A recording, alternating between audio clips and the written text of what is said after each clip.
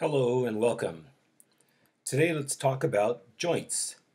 Now here when we go through and we talk about joints, first we'll go through a little bit of introduction and then we'll jump full on into the different classifications then of joints. Now first here, a joint is also known as an articulation, as we can see here. Now it's a point where two bones meet. A point where two bones meet. That's a joint, that's an articulation. Now the term arthrology is a study of joint structure, function, and dysfunction as well. Okay? Then the term biomechanics. Now biomechanics is a study of movements and mechanisms in body. Also kinesiology there is a sub kind of study there, and that's a study of musculoskeletal movement. A lot of students usually get into kinesiology, the major kinesiology, and go on and work with athletes and other things that you could do there as well. Now, here when we go through and we talk about our joints, I want you guys to know, are going to be the weakest part of our skeleton. Nonetheless, they can resist various forces. So our joints are the weakest part of the skeleton. Nonetheless, they can resist various forces such as crushing forces or tearing forces that threaten to force them out of alignment. Now, when we define joints, again, we said this is where two bones come to meet. And the function of our joints are to give our skeleton mobility. Number one, to give our skeleton mobility. And then number two, to help hold it together. Now, when we go through and we classify our joints are going to be classified by structure, and also you'll see by function. So they get classified a couple of different ways, by structure and by function.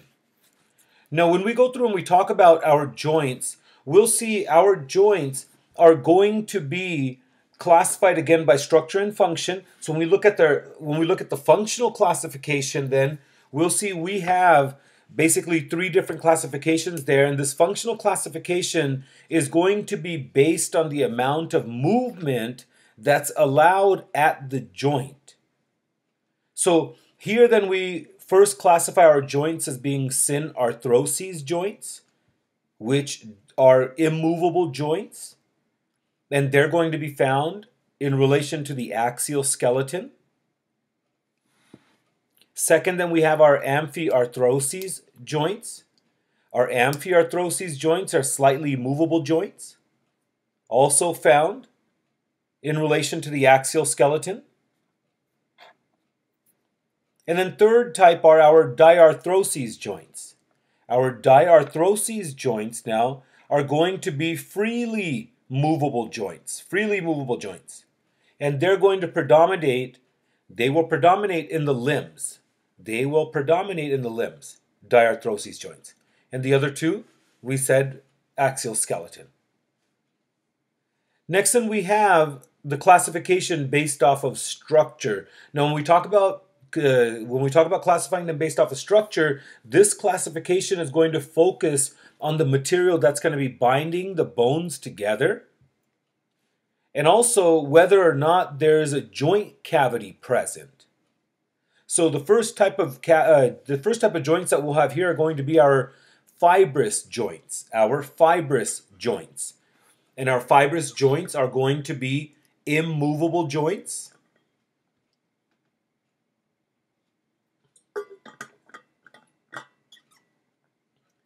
And examples will include sutures, and we'll check those out. The tibia-fibula joint. We'll see the distal tib-fib joint. We have a ligament there, and we'll check that out. That's going to help construct this fibrous joint. And then also our tooth with the bony alveolus. Second type then will be cartilaginous joints. Now, cartilaginous joints, we'll see they can be rigid or slightly movable joints. For example, our nose will be one we'll check out there. And then we have synovial joints. Synovial joints are going to be freely movable joints. For example, the knee, shoulder, Okay, elbow. So let's go through and let's check out our fibrous joints. Now when we look at and we check out our fibrous joints, we can see our fibrous joints are going to be joints where the bones are going to be joined by dense fibrous connective tissue. And no joint cavity will be present. One example will be our sutures. Our sutures, they're interlocking, wavy, articulating bone edges. And they're filled with short connective tissue fibers. They're filled, and we'll check that out. Now, when we define our sutures, they can be defined as basically seams that are only going to be found occurring between the bones of the skull.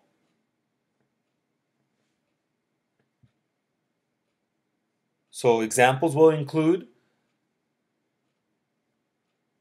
the sutures found in between the bones of the skull.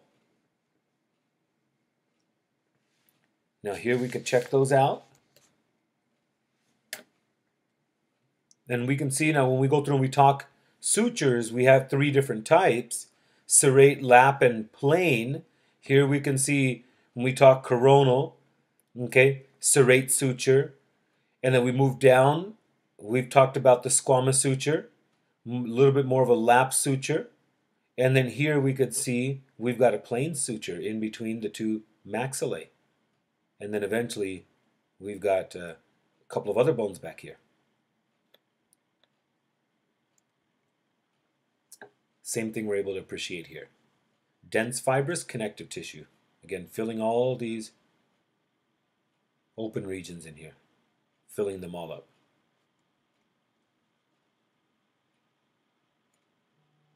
Next in here we can see we've got our next classification, which will be then our syndesmosis joints. Now when we talk about our syndesmosis joints are going to be joints, so you can define them as joints where the bones are connected exclusively by ligaments, cords of connective tissue, or bands of connective tissue. And examples you can see here: the interosseous membrane, fibrous connective tissue, and then here that distal tib-fib joint protected by this ligament of connective tissue here. Next then are Gomphoces joints. These are defined as a peg in a socket fibrous joint. Peg in a socket fibrous joint. So the tooth to the socket, and they're held in place now. Tooth's held in place by the periodontal ligament. Slight movement, okay? Movement under stress of chewing.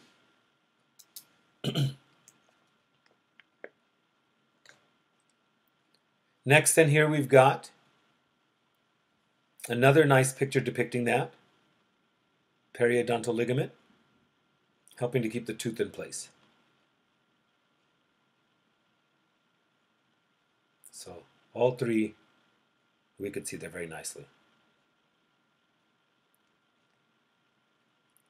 Next, then let's move to our cartilaginous joints. Now, when we talk cartilaginous joints, our cartilaginous joints are going to be basically joints where the articulating bones are united by cartilage.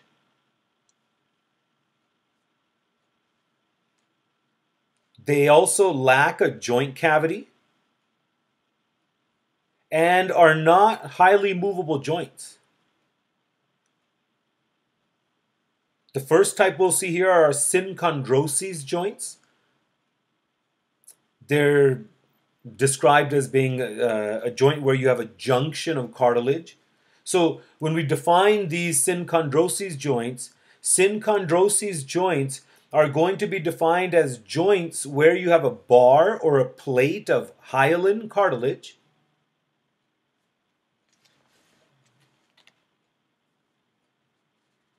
where you have a bar or a plate of hyaline cartilage that unites bones. Synchondroses joints are synarthrotic joints.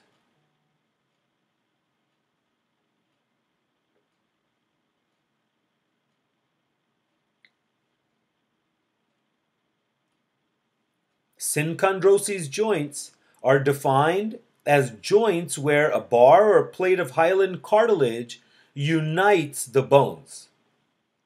Synchondroses joints are synarthrotic. Now, examples will include the epiphyseal plates in our long bones, our hyaline cartilage is the type of cartilage we'll see there.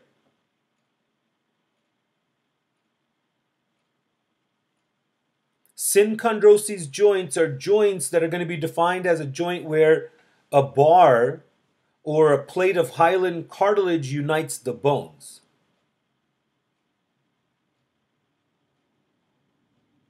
So when we talk about synchondroses joints are going to be synarthrotic.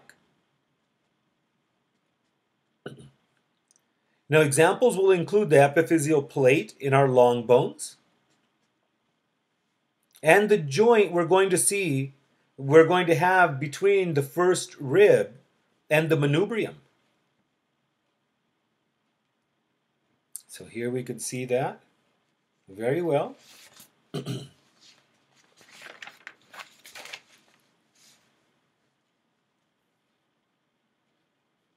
Hyaline cartilage uniting the bones. And the same thing here as well. Next type then is going to be our symphysis joints. These are amphiarthrotic joints. Now they're going to be described or defined as basically joints where the articular surfaces of the bones are covered with articular or hyaline cartilage, which in turn then is fused to an intervening pad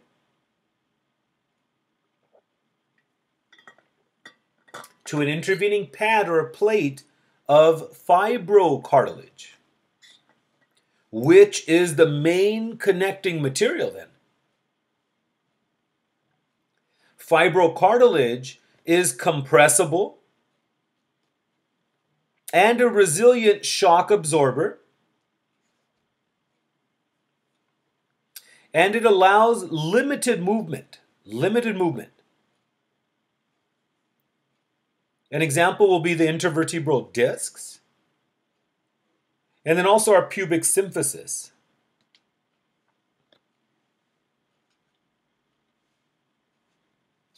Next, then we have our synovial joints. Now, when we talk about our synovial joints, these are joints where the articulating bones are separated by a fluid containing joint cavity.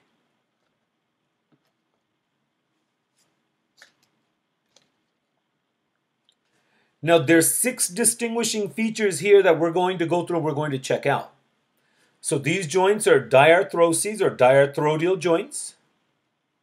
Varied mobility, some are freely movable to some being very limited to mobility, limited in mobility.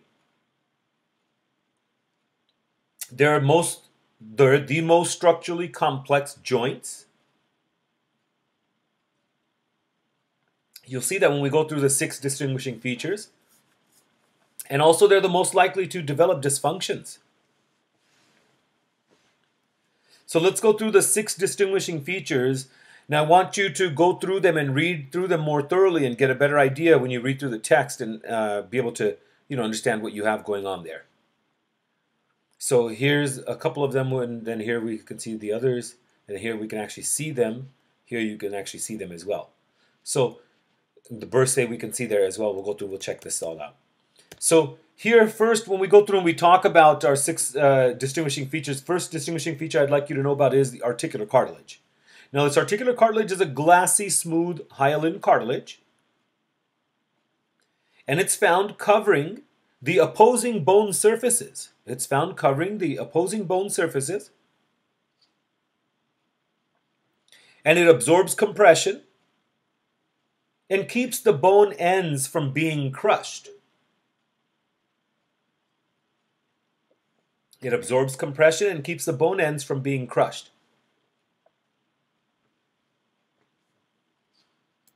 Next then we have the joint cavity.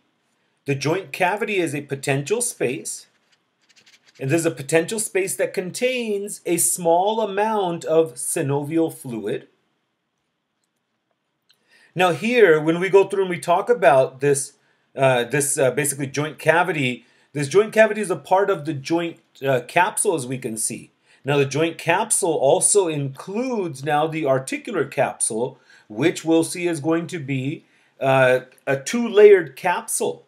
So it's a two-layered capsule that the joint cavity is enclosed by. Now the first layer is going to be the fibrous capsule. So let's move right over to here and we can appreciate those structures. So here we start off with the hyaline cartilage. Okay, then the actual joint cavity.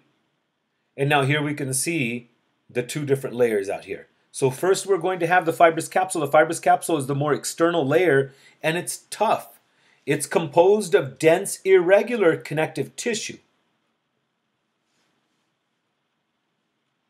It's also going to be continuous with the periostea. It's continuous with the periostea of each of these articulating bones. So you can see that there very nicely. The next layer then is going to be the synovial membrane. The synovial membrane you see here kind of in light green is the inner layer, and it's composed of loose connective tissue. It's composed of loose connective tissue. Next then is the synovial fluid. The synovial fluid. Now when we talk about the synovial fluid, we'll see the synovial fluid is going to be a slippery fluid. It's like a lubricant, and it's going to occupy all of this free space within this joint cavity. It will occupy all of the free space within that capsule.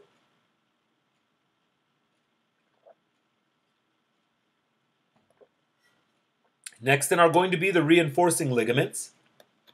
Now when we talk about the reinforcing ligaments, these reinforcing ligaments are band-like ligaments, and they're going to be basically the thickened part of this fibrous capsule. They will be a thickened part of this fibrous capsule.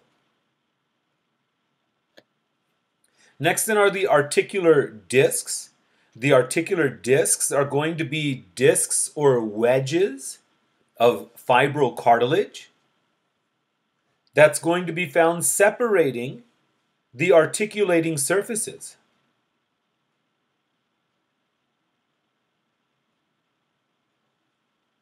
So let's talk about synovial joint movements. Let's talk about synovial joint movements. Now, when we talk about synovial joint movements, I want you guys to know first that every skeletal muscle is attached to bone or other connective tissue structures at 2 points. The first point is going to be known as the origin, and the origin is usually attached to an immovable bone.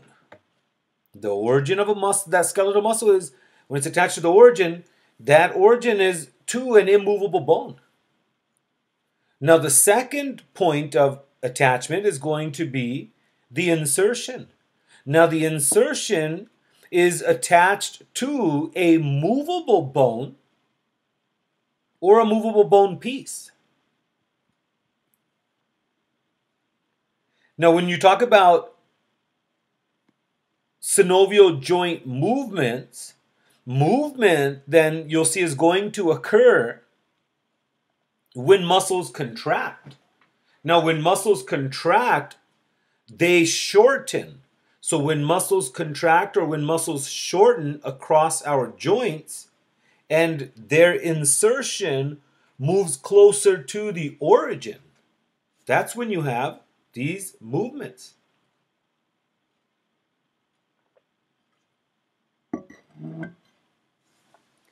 So when we go through and we talk about movements, we're going to see we have various types of movements. The first types of movements we're going to check out are gliding movements.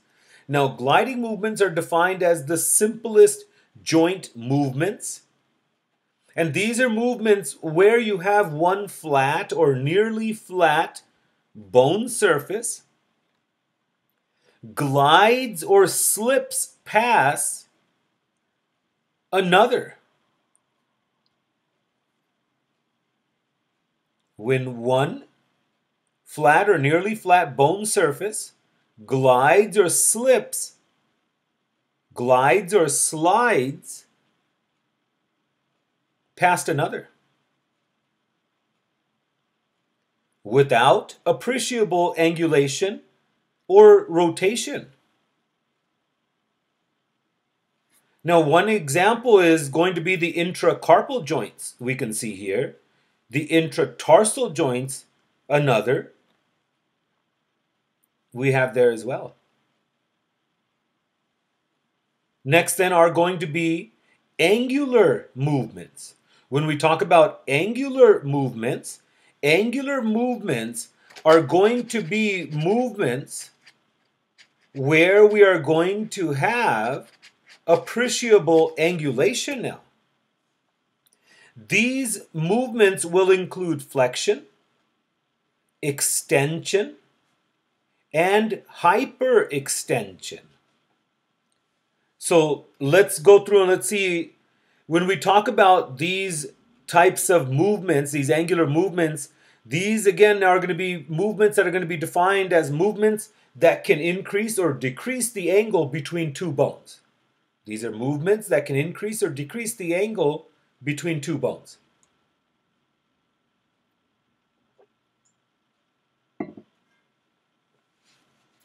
Now, the first type of movement we'll check out here is flexion. When we talk about flexion, flexion is a type of bending movement. It's a type of bending movement that decreases the angle of a joint.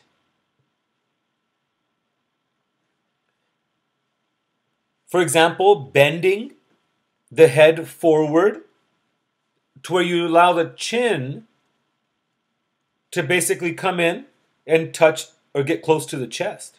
That's going to be a type of flexion. So a flexion is a movement, it's a bending movement that decreases the angle of the joint. That decreases the angle of the joint. So you see here that angle is decreasing now. It's less here versus what we had here in the plane from our anatomical plane. Now extension would be a movement that increases the angle. Here it would be basically straightening that flexed neck. So going back to the anatomical position then. Now hyperextension is going to be basically an excessive extension. And it increases the angle. Now, some joints may be able to exhibit hyperextension, others may not. Could cause injury to them. So here you could see the young lady is taking her head even further back, allowing for the angulation to increase even more, and then having a hyperextension. Here we can see the young lady is doing the same thing with the lower limb, and then also here with the upper limb, flexion and an extension of that upper limb at the joint, at basically the shoulder joint, and then here we could see flexion and extension of the leg at the knee. Flexion, extension, and hyperflexion. We could see here extension and hyperextension of that vertebral column.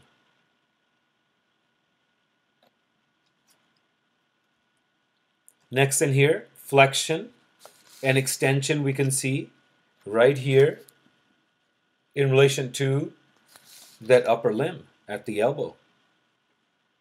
And then here we could see at the wrist. Here we've got at the hip.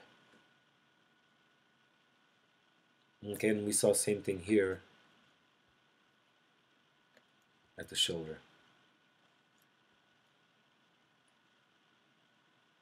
Next then we have dorsiflexion and plantar flexion of the foot. Dorsiflexion and plantar flexion of the foot. And I want you to understand the opposite there as well, dorsi-extension and plantar extension. So here when we go through and we talk about dorsiflexion and plantar extension of the foot, these are up and down movements of the foot at the ankle joint. Now when we talk dorsiflexion, dorsiflexion you can see is an upward movement where the toes are going to move closer to the leg. And you flex the dorsum of the foot. You flex the dorsal aspect of the foot. Now, plantar flexion is the opposite. It's depressing the foot. You're flexing the plantar aspect of the foot. So at the same time, you're extending the dorsum. So while here you're flexing the dorsum, you're extending the plantar aspect. Next then we have abduction and adduction. Abduction and adduction are going to be basically movements that move the limbs away from or closer to the midline of the body. Abduction and adduction are movements that are going to move parts of the body away from or towards the midline.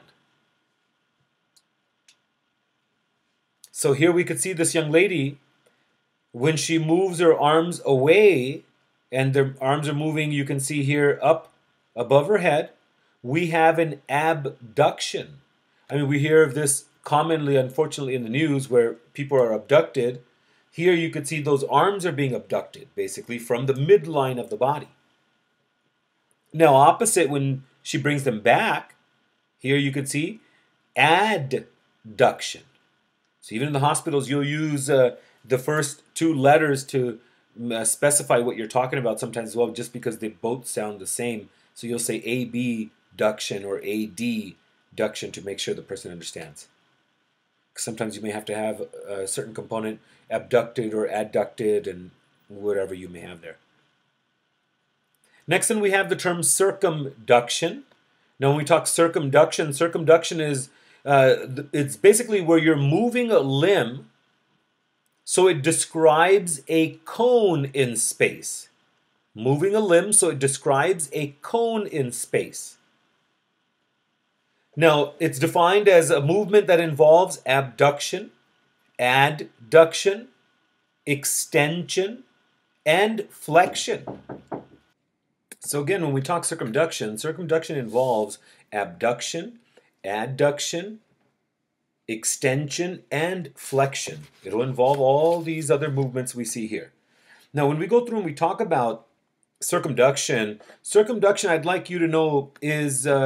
an example of circumduction would be where basically a pitcher is winding their arm and kind of warming up, you could think of, or even quarterbacks as well. So where you see a pitcher winding up to throw a ball or a quarterback winding up to throw a football. And it's an easy way to work.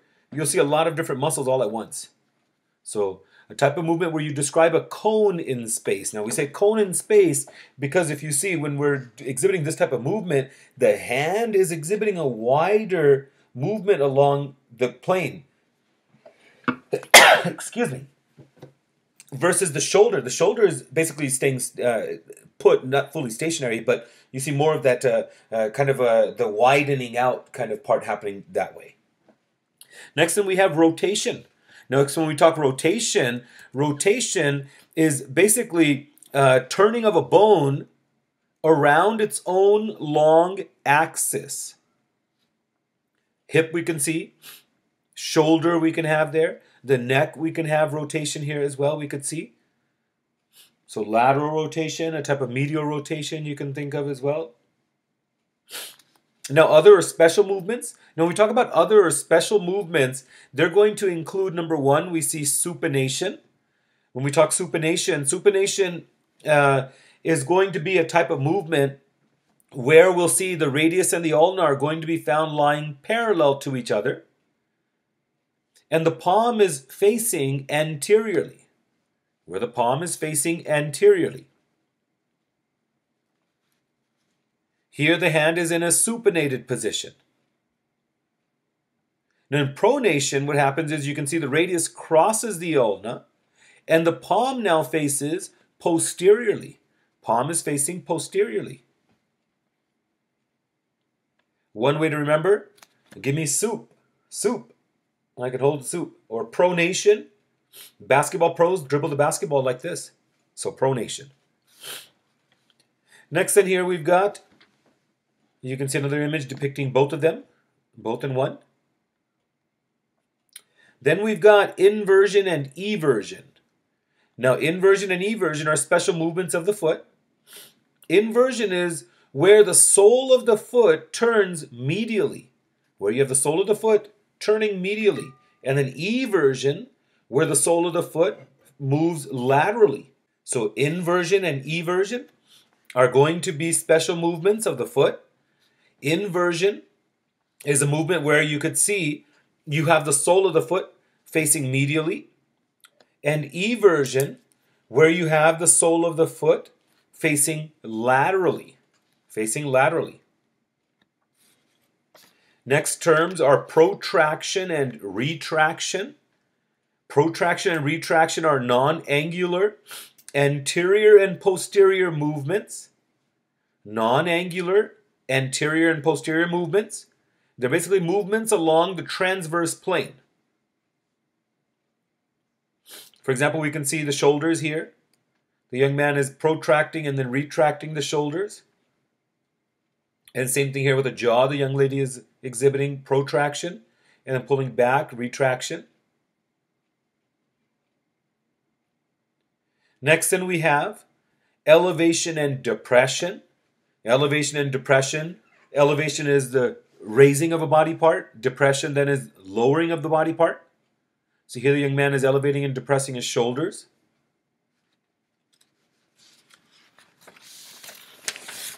Next term then is opposition. Opposition is thanks to the saddle joint we have between metacarpal 1 and the trapezium.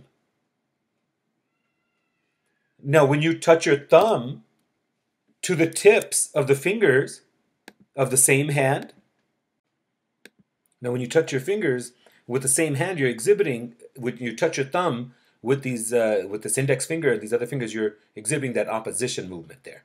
So opposition we have here. Now opposition makes the human hand a fine tool for grasping and manipulating.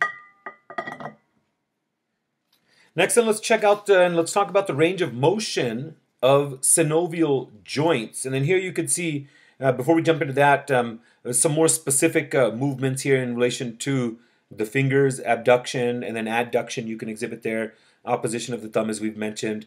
And then here ulnar flexion, radial flexion. And then go through basically each of these. Excursion, lateral medial excursion, and then protraction, retraction we talked about there. And check out every single one of these there as well. So this will then take us to the next section. The next section is going to take us into the range of motion of synovial joints. And then when we talk about the range of motion in relation to synovial joints, here we're going to be able to go through and we're going to be able to check out basically the range of motion there. Now, first I want you to know some of our joints are going to exhibit non-axial movement. Now, when they're exhibiting non-axial movement, these will be joints such as these intercarpal joints that we have that are going to exhibit just gliding or slipping types of movements as we described before. And then we also have joints that will exhibit uniaxial movement. And now when these joints exhibit uniaxial movement, they're going to just have movement along one plane of axes. Next then we'll see biaxial moving joints, and we talk about biaxial moving joints. Biaxial moving joints are going to be joints that exhibit movement along two planes of space. Right? These are planes of space that we talked about in chapter 1. And then multi-axial movement. Multi-axial movement, they're going to exhibit movement in or around all three planes of space or axes. So if you don't recall them, you got to go back and review chapter 1. Next, then, let's talk about the different types of synovial joints. So let's go through and let's check each of these joints out then in greater detail. Now, first here, when we go through and we talk about the different types of synovial joints, you'll see they may have the same structural features. However, the structural plan is going to be different. So first we'll check out plane joints. When we check out plane joints, these are going to be non-axial joints. And these are joints where you have a flat articular surface of one bone that will glide or slide past another flat articular bone surface. So the intercarpal and intertarsal joints, and also our intervertebral joints. Our intervertebral joints then sometimes get described as being biaxial.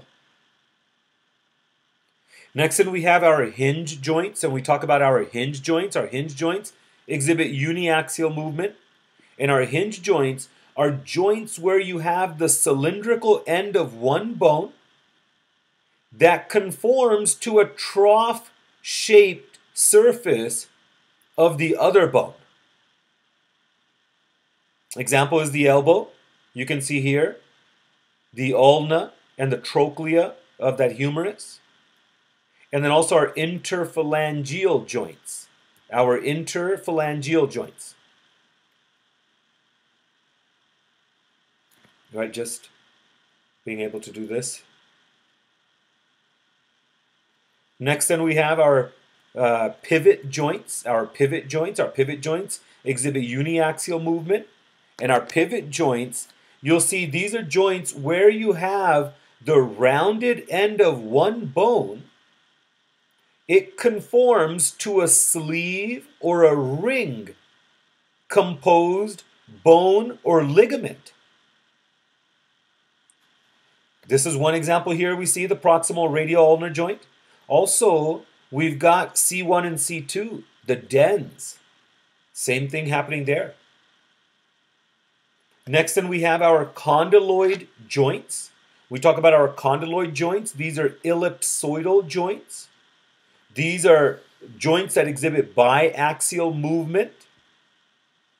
Here it's important you understand both articulating surfaces are oval. Both articulating surfaces are oval. So you can define these joints as being joints where you have the oval articular surface of one bone, and it fits into a complementary depression of another bone. And we see that here very well at our metacarpal phalangeal joints. Next then are our saddle joints. We talk about our saddle joints. They exhibit biaxial movement. Here you'll see each articular surface has both concave and convex regions to it. Each articulating bone surface has both concave and convex areas to it. And it's shaped like a saddle, this joint is. Hence the name. Our carpal metacarpal joint of the thumb, right, allowing us to twiddle our thumbs. Saddle joint. And then last we have our ball and socket joints. When we talk about our ball and socket joints, they exhibit multi-axial movement. And our ball and socket joints are joints where you have the spherical or hemispherical head of one bone that articulates with a cup-like socket of another bone.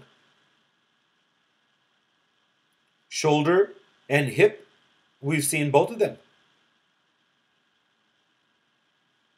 Let's actually go through and let's talk about our major synovial joints. And the first major synovial joint that we'll look at and we'll talk about will be our jaw joint or our temporomandibular joint. Oh, it's also known as.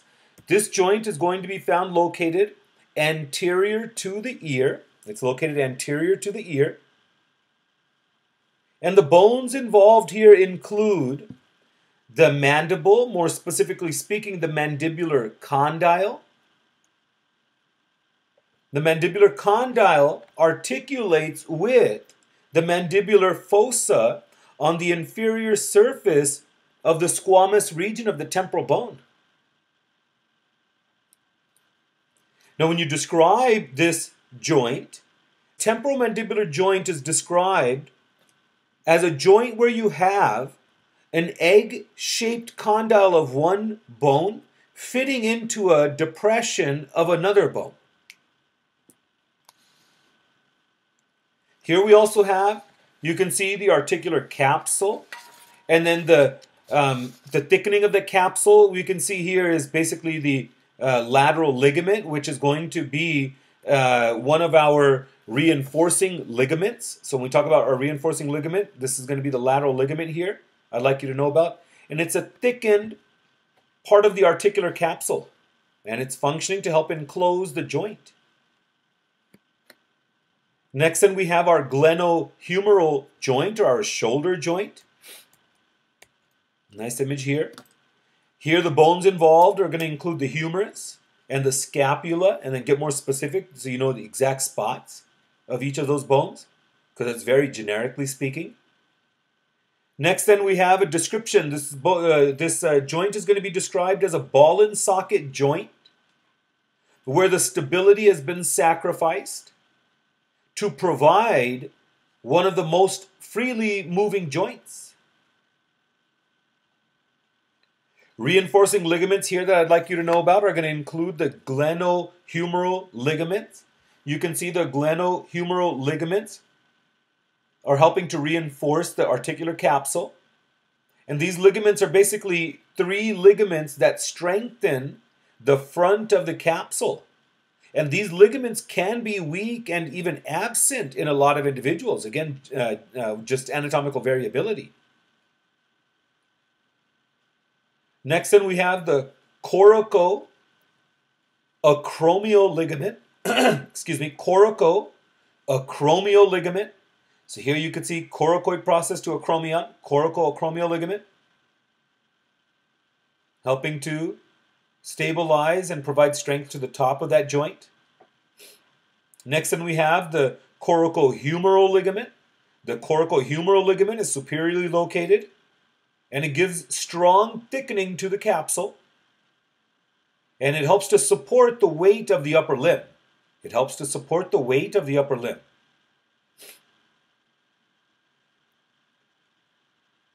And here you can see the biceps brachii tendon making its way down. Another nice view here, lateral view. And this will take us then down to the elbow joint. Then when we talk elbow joint, a couple of nice pictures there. Here we can see the elbow joint. The bones involved will include the radius, the ulna, and the humerus. This is a stable and smoothly operating hinge joint that allows flexion and extension. So it's described as being a stable and smoothly operating hinge joint that allows flexion and extension. There's some reinforcing ligaments here I'd like you to know about. The first one that we can see is outside of that. First we can see here the articular capsule, and the first one we can see outside of the articular capsule then is going to be the annular ligament. Here we can see the annular ligament. Here on this side you can't appreciate it that well because here's where it's blending into this radial collateral you can see, but if we switch around, move to the other side, here you can appreciate that annular ligament in greater detail. Surrounds the head of the radius. And then we can appreciate the radial collateral, as we can see here very nicely. It's a triangular ligament on the lateral side of that elbow. And then we have our ulnar collateral ligament. Triangular shaped ligament on the medial side now, on the medial side.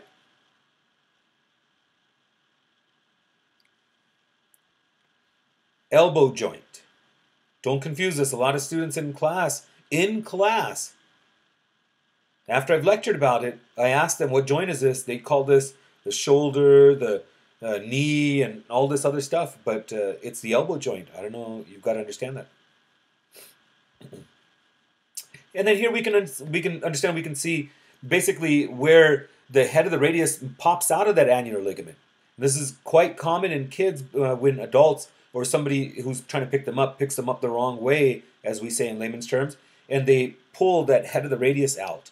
And then so we have to go back in and replace it back into the ligament. Next then we have the hip joint, coxal joint. We talk hip joint, the bones involved. So next let's talk about the hip joint, the coxal joint. When we talk about the hip joint, the coxal joint, the bones involved will include the femur and the acetabulum of the coxal bone. Right? You got to get specific, the head and then the acetabulum. This is a ball and socket joint that has good range of motion, however, not as wide as the shoulders. It has good range of motion, not as wide as the shoulders. There's some reinforcing ligaments here that I'd like you to know about as well. And they'll include, number one, the iliofemoral ligament. We talk iliofemoral ligament. It's a strong V-shaped ligament anteriorly located on the hip joint. Then we have the ischiofemoral ligament. The ischiofemoral ligament, you'll see is a spiraling ligament. It's spiraling from the posterior aspect towards the anterior aspect. And then last we have the pubofemoral ligament. Pubofemoral. A nice triangular thickening of the capsule. So that's all of the ligaments out here. Now we've got to move to the inside. Now when we move to the inside, we have ligamentum teres. So in order to appreciate ligamentum teres, we'll move to this view here. Here you can actually see ligamentum teres that we've talked about. We've talked about how it makes its way from that fovea capitis down to the lower lip of the acetabulum to help secure that femur in place. And that's what you're seeing right inside of there. You can see it right in here. And the beautiful labrum.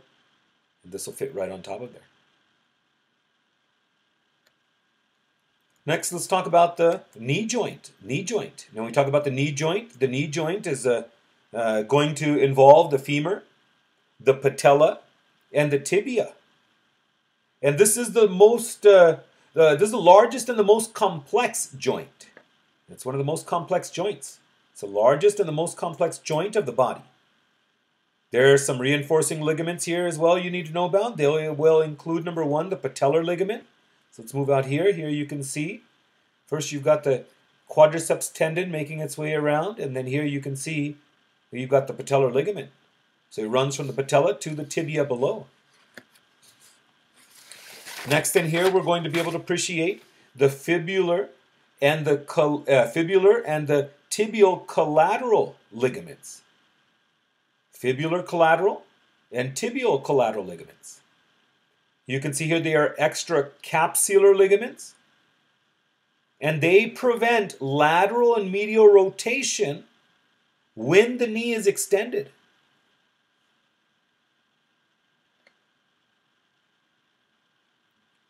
Next then is the ACL, the anterior cruciate ligament we can see here, and then we'll talk posterior cruciate back there. Now we talk ACL. The ACL attaches from this anterior intercondylar eminence area of the tibia, and it passes posteriorly, laterally, and upwards, and it attaches to the medial side of the lateral condyle. And this ACL, the anterior cruciate ligament, it prevents forward sliding of the tibia. It prevents forward sliding of the tibia. And then the PCL we could see here, it comes from the posterior intercondylar area, passes anteriorly, medially, and superiorly to attach to the femur on the lateral side of the medial condyle.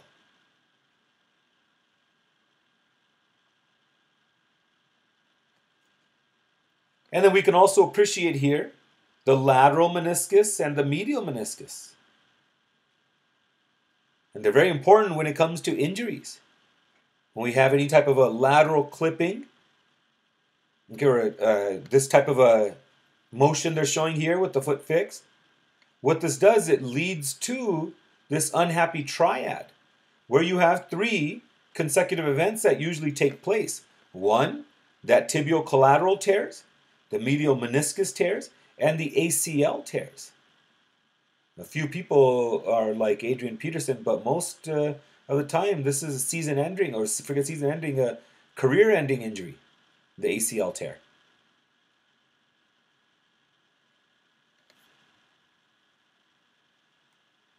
So, very good.